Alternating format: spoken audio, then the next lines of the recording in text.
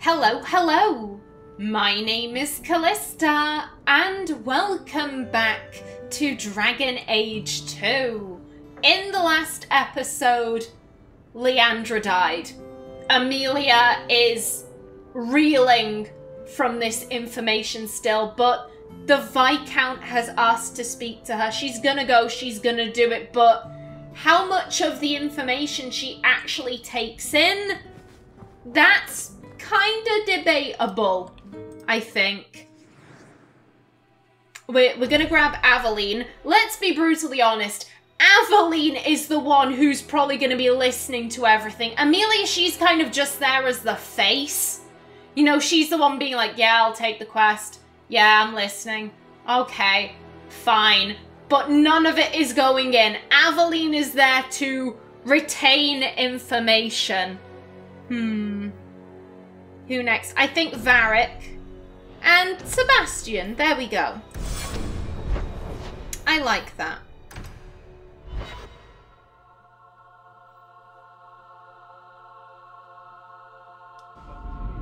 You know what? Aveline did want to speak with us, so we're going to do that first, I think. A good day to you too, but I don't think Amelia necessarily thinks it's a good day. Different here as captain. Feels like family. Hawk. I don't care what else is going on. We haven't spoken about Leandra. How are you? This isn't Aveline's fault. This isn't, you know, who could have caught the guy? Who could have, if the Templars couldn't do it? You know, I will say, Amelia, again, she's, just like with the Bartrand situation, she's not blaming Varric. She's blaming herself for not checking Bartrand out and for putting her little brother in a situation that was dangerous. In this case, she's blaming Quentin / magic and herself yet again, because she was the one who was supposed to be protecting Leandra. She promised her father. She promised Carver. And she failed them both. I think Amelia, as I said, she doesn't like showing that she's sad, because she did that quite often when she was little, and Malcolm and Leandra's response was, don't show us that you're scared. You're bumming everyone out. You're making your siblings upset. Can you try and crack a smile? Please. Just try and tell a joke. So I don't think Amelia can be honest with Aveline about this. She's, you know, like, oh, I'm fine. Really, I am, with a smile that doesn't really reach her eyes. I have a smile on my face. That should be enough for most people. That doesn't work on me. I knew her too. I want to think my mother was like her. I just have flashes of impossibly long hair. But my father... Would you like to hear one thing? Thank you, but no. Just one, I doubt it. No. No, if Aveline wants to tell us about her dad, of course. You've never talked about him. My father trained me in all the skills he had been forced to give up. He spent everything to get me into Kaelin's service. Do you know what I remember? When he read to me, stupid things, dragons and heroes. He wouldn't turn a page until I reached over and took his hand. That big man made every step of the story my choice. I loved that. He died of the wasting in a Denerim ward. Those last weeks, I read to him. I had to take his hand to turn the pages, and I couldn't tell if he was too weak, or if it was the old game. He smiled at that, at his big girl. I don't know why I'm telling you this. Drink? Oh god, I'm getting emotional again. Game, no! I don't like crying and playing games at the same time. For them. For your father and my mother. A glass for those we've lost. All right then. Benoit Dulac and Leandra Hawke. Don't let anyone tell you when to move on. Take their hand and say, my choice. That's all I have. I'll miss her too. Oh! I love you so much! Oh, I love that advice. Don't let anyone tell you when to move on. It's your choice. Here's the thing. Amelia is the type to wallow. She's the type, if she's not doing anything, if there is no one there saying, hey, I need your help. Hey, you've got to do this. Hey, go out the house. It's like what happened with Carver. She just spent a year indoors languishing because she tends to wallow. She needs someone to kind of pull her out of her funk.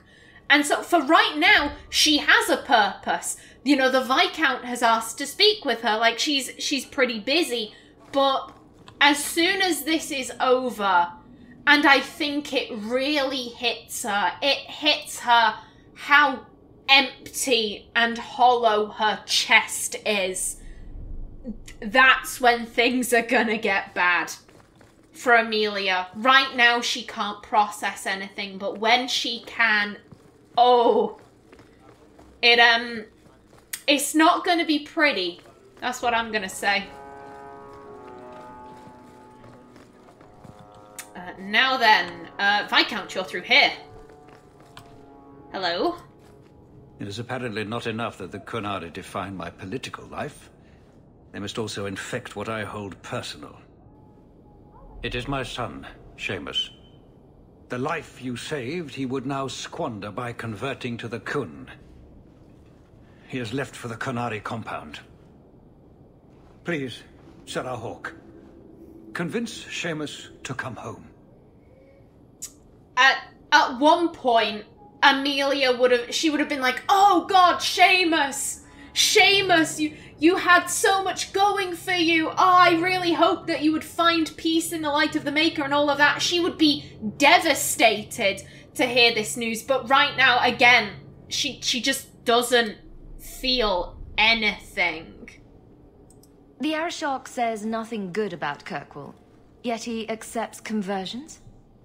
I cannot understand him. Maker knows I've tried, but he landed with, what, a few hundred men? Add up the deaths and defections, and the Arishok must need to bolster his ranks.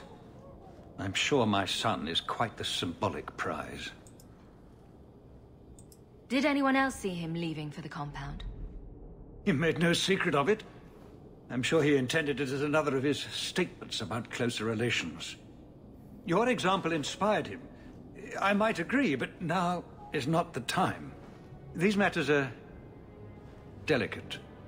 He's politically dangerous, you mean? The office must remain strong, Sarah Hawke. He is of age. The decision seems rightly his. I want to let him find his way, but in my position, he's taken a great deal of inspiration from you. I want to allow his idealism, but not blindly. At best, my opponents will claim that my office is now in Qunari hands. At worst, I lose my son. How on earth has Saemus taken any inspiration from Amelia? She's horrifically anti-Qunari. Also, I will say, this line, you know, like, he is of age, the decision seems rightly his. The lights are on, but there's no one home. If you get what I'm saying. Amelia is speaking, but it's not necessarily Amelia. She's kind of on autopilot. She's just kind of saying stuff. That's why she was like, the decision's his. If he wants to join the Qun, fuck it. Yeah, make a joke. That's what she'd do under normal circumstances. He's your child. How fast can he be? Who knows? He might actually listen to you. No one else has dealt as closely with the Qunari. I hope he will see that we can be accepting and still be a proud citizen of Kirkwall. I wish we could all see that. Oh, buddy. Okay, we'll go track him down, see where he's up to. But let's be brutally honest. Amelia's mind isn't.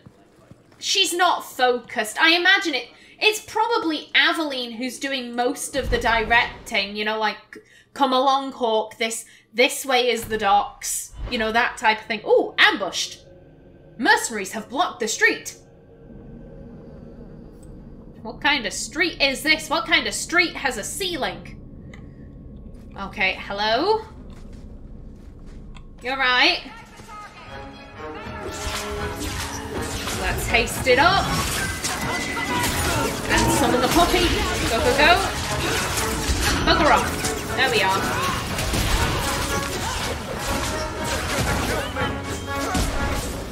You're down.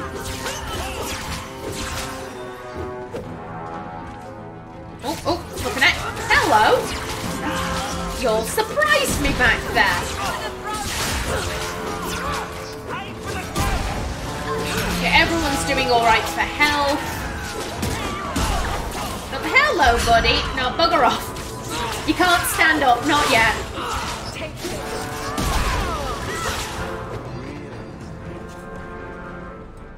There we go. Well, that is concerning. And Aveline is still screaming. Cowl of the Overseer. Ooh. So I did sell off... Thank you. Yeah, what I was saying is that... It is done. I did sell off all of the promotional stuff that I had remaining. It was better in quality than what Amelia has now, but I like this outfit. It's very Amelia. Thank you. Okay, so it's just a, you know, you can leave the area whenever you want. Got it. So was that anti-Canary, anti-Viscount, or Saemus himself not wanting to be rescued? Saemus isn't the type. Let's go. It is deeply concerning. Okay, either way leads us out. Yep.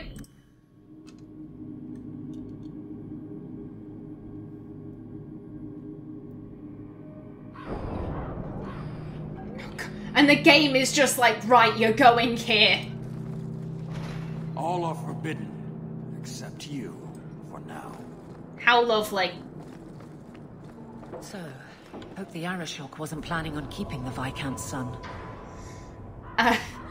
Again, under normal circumstances, I think Amelia, she'd be storming in, powering through, like, right, I'm gonna get him back. Then we need to put him into all of the Chantry-based therapy we can, because clearly this boy has lost his goddamn mind. But she's just slowly walking, making her way. If Saemus doesn't want to come back, Sarah Hawk. I'm here about the Viscount's son. Are you?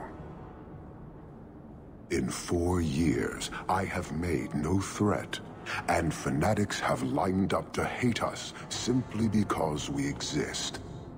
But despite lies and fear, Bas still beg me to let them come to the Qun. They hunger for purpose. The son has made a choice. You will not deny him that.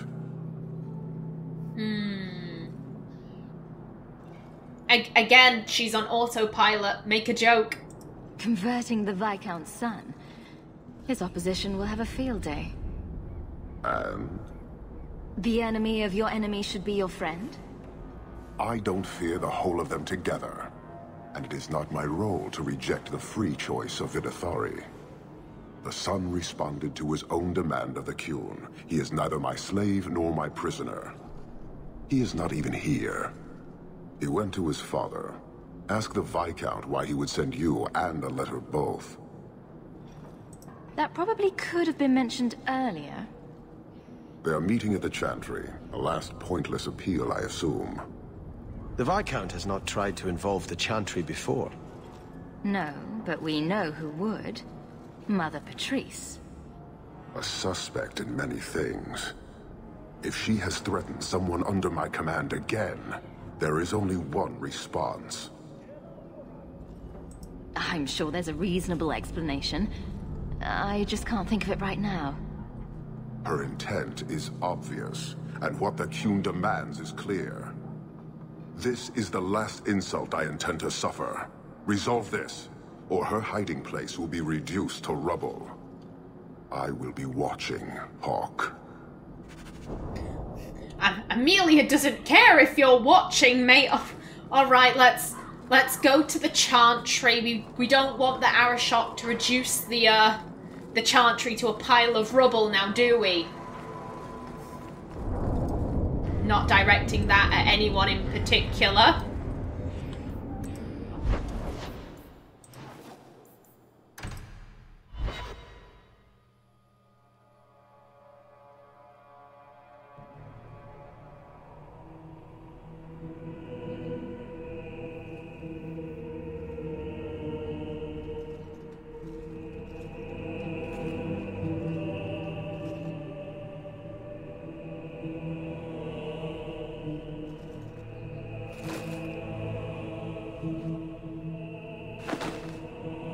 Sirrah Hawk, look at what you have done.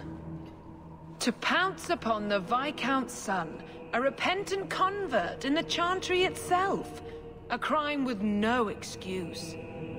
Your Qunari masters will finally answer.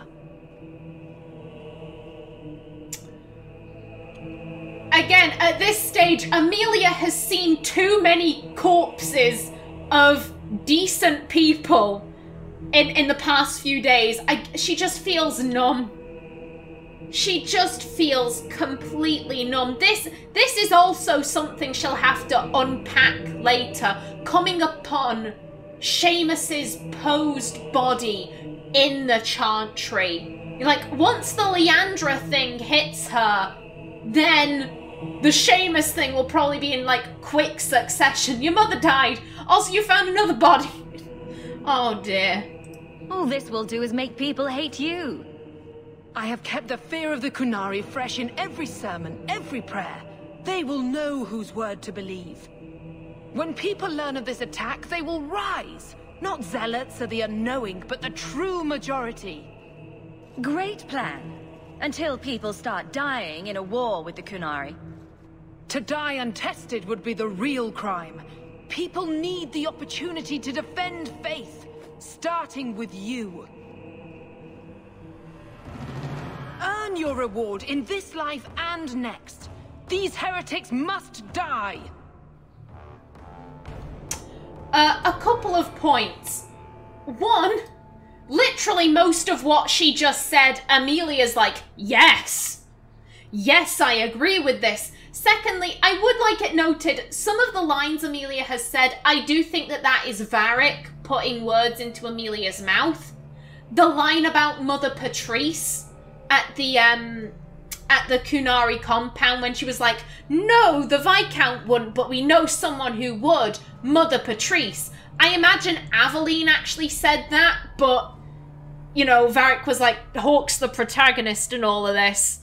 They should say something. And in this case, the line is like, until people start dying in a war with the Qunari, Amelia probably wouldn't have said that. Now, very quickly, you are going to want to pick up this. Also, if you have any interest in looting, you need to do that whilst the battle is going, because what happens is once you fight this fight, there are a couple of continuous cutscenes that place you outside the Chantry, and it is impossible to come back and get this. So, very quickly, did you pick that up? There we go. Pardon me, guys, I'm just reading a codex entry. You can fight amongst yourselves. The History of the Chantry, Chapter 3. It is said that at the Battle of Valerian Fields, Mafarath stood and looked over his armies. He had conquered the southern reaches of the greatest empire the world had ever known, and built splintered barbarian clans into a force to be feared. With pride in his heart, he turned to congratulate his men, and found that they had turned from him. Mafarath fell to the evil of jealousy. After all that he had done, his wife was the one to receive all the glory.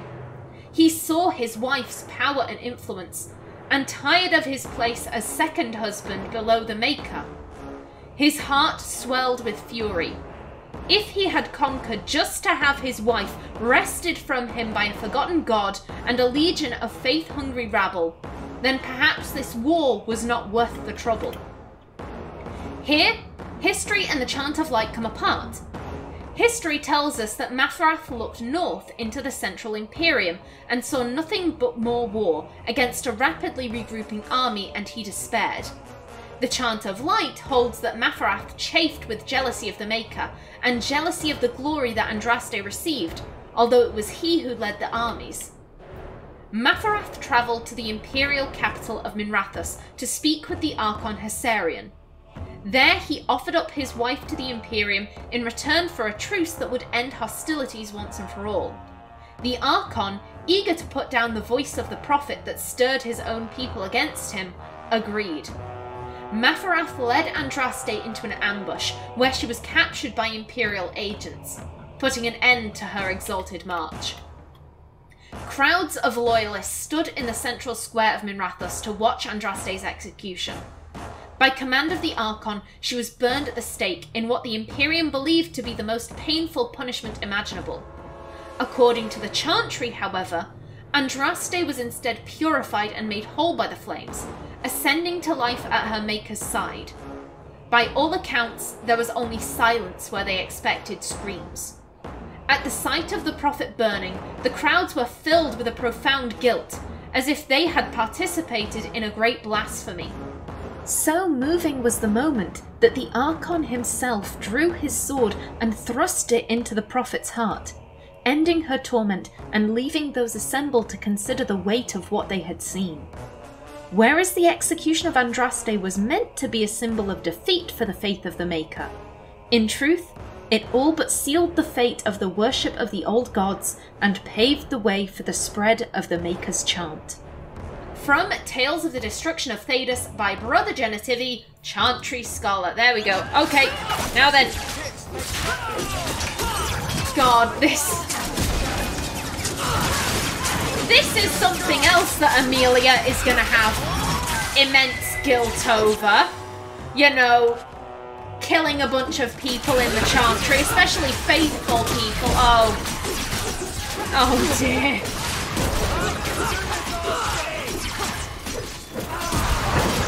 Come on, take him out. There we go. Did anyone else drop anything? I am going to be looting as I go, because why not? Oh, you did.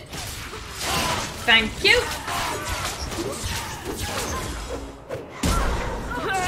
Come on, take her out. There we go. Do you see, Your Grace? Traitors attacking the very core of the Chantry. They defile with every step.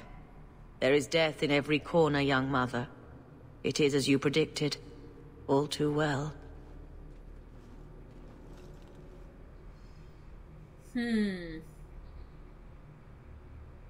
Again, she's just on autopilot.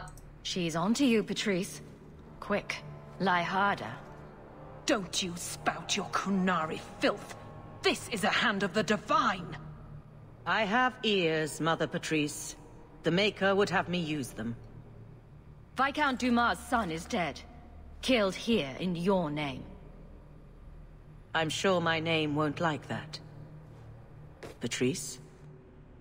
Saemus Dumas was a Kunari convert. He came here to repent and was murdered. Love or hate the Kunari, a blind nut could see she took this too far. No price is too much when we speak of eternity. Eternity is long enough that we need not rush to meet it. They deny the Maker. And you diminish him, even as you claim his side. Andraste did not volunteer for the flame. Sirrah Hawke, you stand with the captain of the guard? The young mother has erred in her judgment. A court will decide her fate. The Chantry respects the law, and so must she. Grand Cleric? Grand Cleric?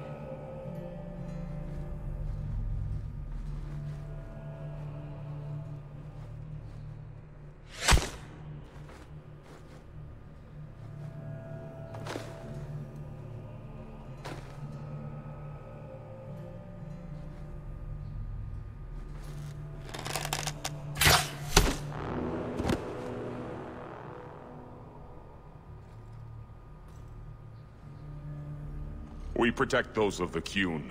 We do not abandon our own.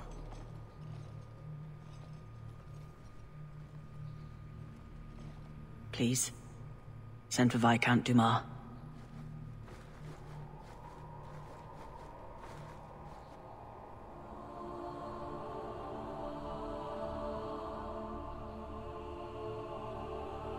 My son. Murdered in the heart of the Chantry by those who held a sacred trust. What hope for this city when we fail our own so completely?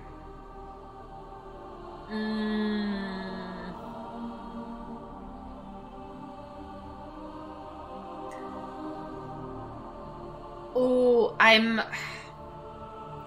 Amelia is on autopilot, but literally, his son has just died. His son's just died. Her mum's just died. We've just had to kill a bunch of the faithful in a chantry. Then we witnessed a chantry mother get murdered by a Qunari in said chantry. There is no bright side. Everything is doomed. It just seems like a dickheadish thing to say. You're like, oh, you're holding your dead son in your arms. Look on the bright side. It's too dickheadish. We'll go with this. The Arashok is still here, Excellency. You must be ready to stand up to him. I cannot. I have already failed where it mattered most.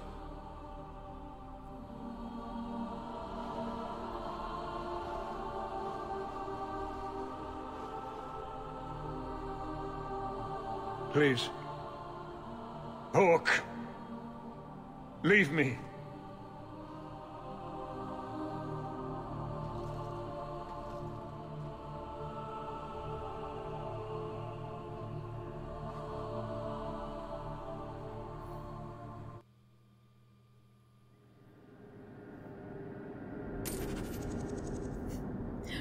We should not have money for that. No. I like how that went. I think that was suitably autopilot. You know, like, the Arashok is still here. The city needs you to be ready for him. I like that. I like that. And, oh, with that, Act 2. Exactly ease tensions. The Viscount's son and Qunari aggression, even if justified, it won't end. Hawk, I thought this could wait, but I need to speak to you at your home very soon. Okay. What I was saying is that Act 2 is rapidly coming to an end. Oh, we only have like 3 quests left. As I said, Act 2, once the ending starts, it's like bam, bam, bam, bam, bam, you're done. Act 3. Oh, you know what? I have things that I need to plan. You know, I want to check that I've gotten all of the upgrades for this act and all of that. So, you know what? I'm going to end off right here. In the next episode, we head back to our estate and see what Aveline wants to say. But until then, please remember to like if you enjoyed, leave a comment below. And if you wanted to subscribe, it would be very much appreciated. I've been Callista. Thanks for watching and see you in the next episode.